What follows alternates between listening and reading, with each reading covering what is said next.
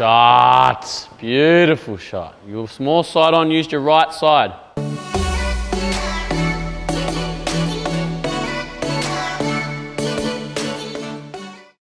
Morning legends, it is Monday morning, it is a public holiday here in Perth. I'm down at Richardson Park, it's 7:15.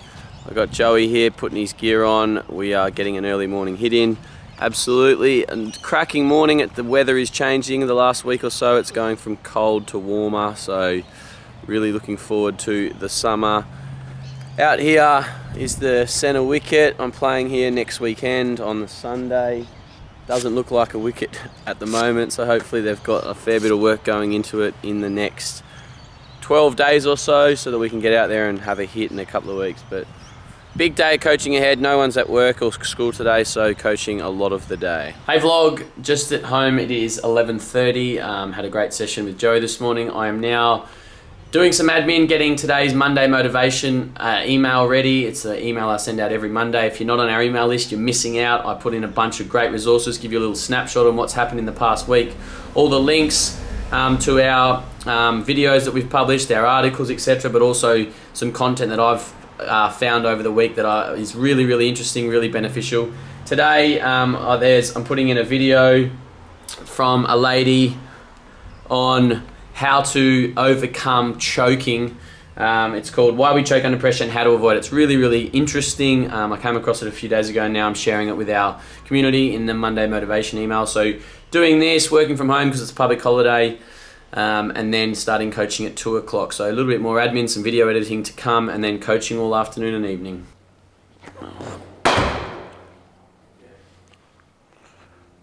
Right. Don't rush. Get your process right.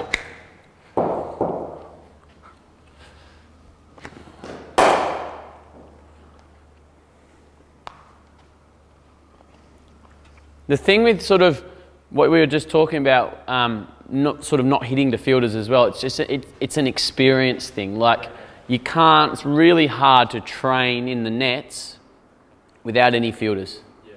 Like we can say, oh, there's a man there, but then it's always a bit, your interpretation could be a bit different to mine, whether it was in a gap or not. Yeah. So when you've actually physically got a mid-off, a cover, a point, and you see them and you know where the gaps are, you know how hard you can hit it, you know what angles you have to hit it to beat them. Yeah. It's just learning through doing. It's learning through experience. So the more time you can spend in the middle, the more you can sort of learn, I suppose. Yeah. Shot code. That back foot's come on dramatically.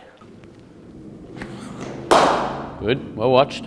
Don't mind that at all, as long as you're committing forward or back. That was good.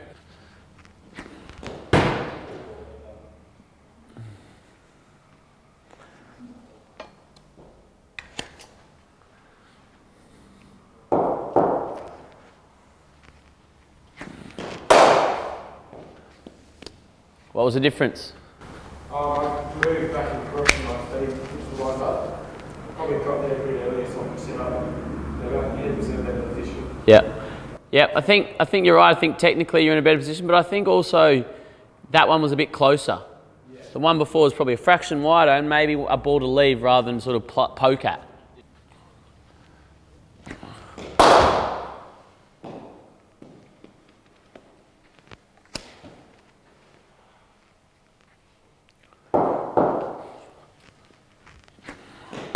Shot code. Same length ball as the ball before. Different outcome. That was probably what you should have done the ball before, come forward, but ball before you still played it well because at least you got back and you were balanced and stable when you hit it. Shot boy.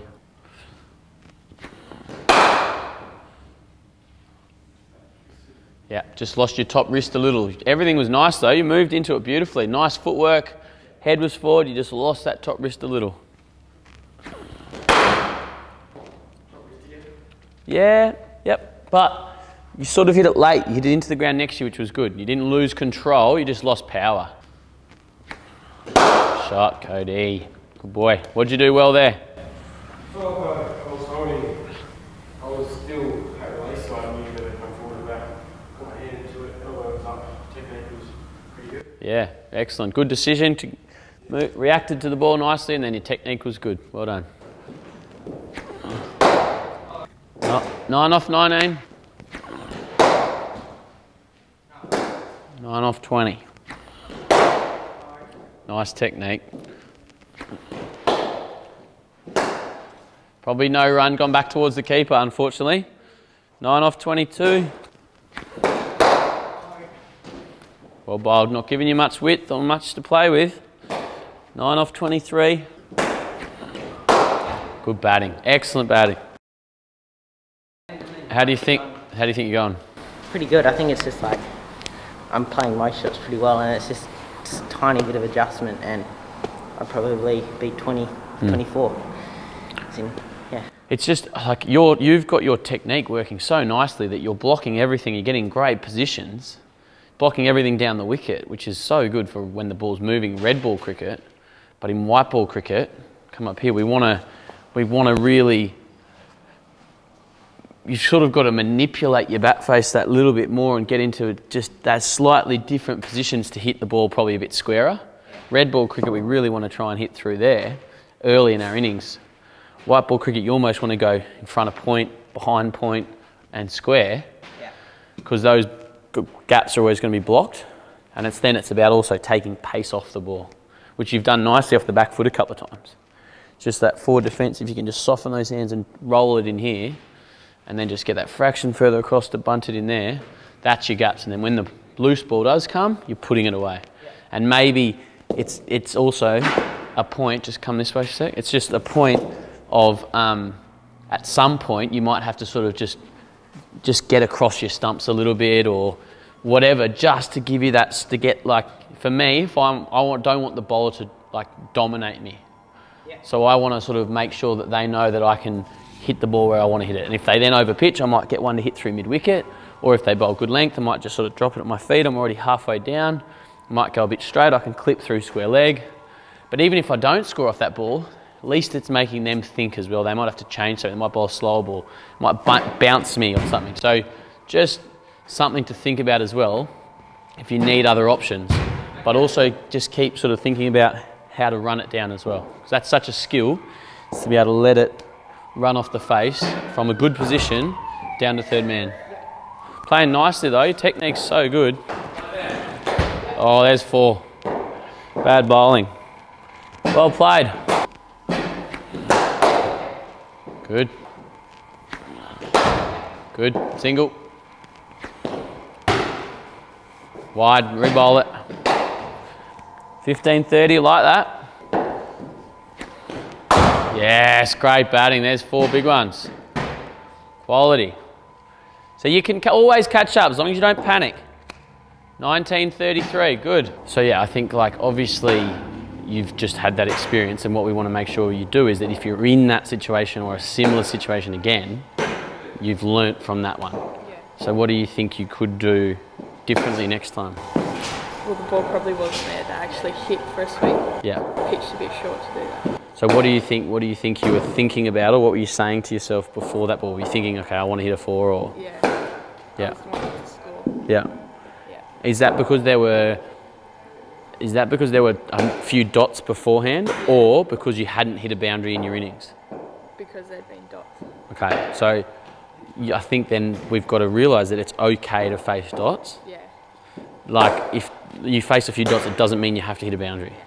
That's something you've got to like really come to terms with, because as you progress, the bowling's going to get better. You're going to get less boundary balls, and then it's about putting it away when you do get it, but not trying to force it. Yeah. Yeah. Yeah. Good. Where'd you score your singles and your doubles? Where'd you score your runs? Probably backwards square or cover. Yeah. Off front and back foot. Yeah. Any cover drives? Yeah. Cover drives. Pulls? A few pulls. Yeah. Yeah. Good. Excellent. So what did you do well in that innings then? I watched the ball. Yeah. Apart from the one I got out on. Yeah. Good. Played the shot that needed to be played. Like didn't try and play on the front foot when it was short. Yeah. Good. Was that on turf? Yeah. Awesome. Yeah, Awesome. that lilac. Cool. All right. Well done. What do you want to practice today then? A bit more pace. Yeah. Getting a bit quicker, and like variations like slow balls, trying to pick a different ball from Okay. a lot. All right. Well, let's start on the flicker then. Yeah. Decent pace, Alright. decision making, Yeah. like a game. and then we can move on. Alright. Yep. Shot, Mole. Whatever shot you play, try and just hold that position. Hold your weight in your right foot for a cut and a pull. Hold your weight in your front leg for a front foot shot. Lovely shot, Mole. Good. How's this for pace? Okay. Shot. Good. Keep watching the ball and then reacting. Nice, clear mind. Well played. Stay there. Okay, yep. Bat swing was excellent. It came through straight. The ball came straight. Just got to try and get across. Cover your off stump. That's the danger. That's the danger. So the ball before you got away with it, but that one front on, squared right up, nick. So just got to keep trying to get side on as well, not front on. Shot. So just check that grip, open that bat face a little bit. That's it. Better. One of the better ones. Good. Not bad. A little bit back and away from it. Deep breath, reset. Try and hit it next to your knee. Try and hit it right next to your knee, under your eyes. Yes, good. Nice footwork, nice upper body. Excellent. Shot, boy. Yes, Benny. Fabulous. That's leg. That's middle and leg. Right, nice and sharp. These are going to be challenging, quick. You got to move fast. I want it to be sort of out of your comfort zone, out of normal pace, so that when you go back to normal pace, it feels easy.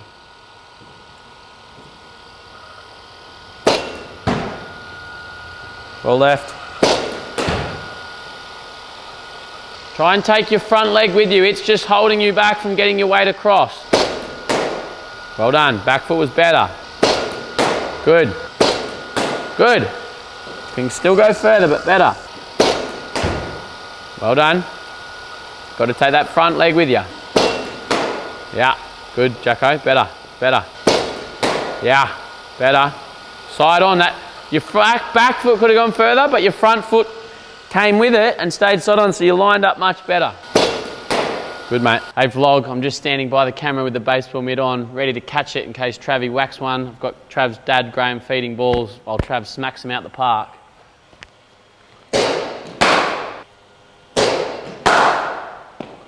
Lovely striking.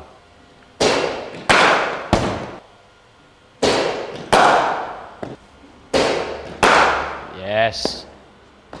Brilliant. Staying low. Side on. That is money. Look at the smile on him. Because it didn't hit my head. I think that's my hand moved. Lovely shot. Good. Got a bit front on that time. Lost your power. Shot. Beautiful shot. Your small side on, used your right side.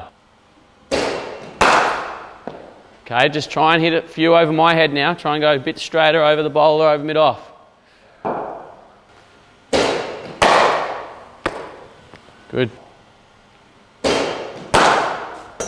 Great shot. Yeah! Got him! Great shot. Yeah, lovely, lovely. Staying in your shape. Good, swing all the way through. Really extend through. Want a nice flow of the bat. Yes, good, keep aiming straight. Aim straight, and then if you come across it early, you'll hook it to mid-wicket. Yes, boy, can you feel that? You're really side on, you're not spinning open at all. You're getting power. Yeah, all right, well done. Really good, Travie.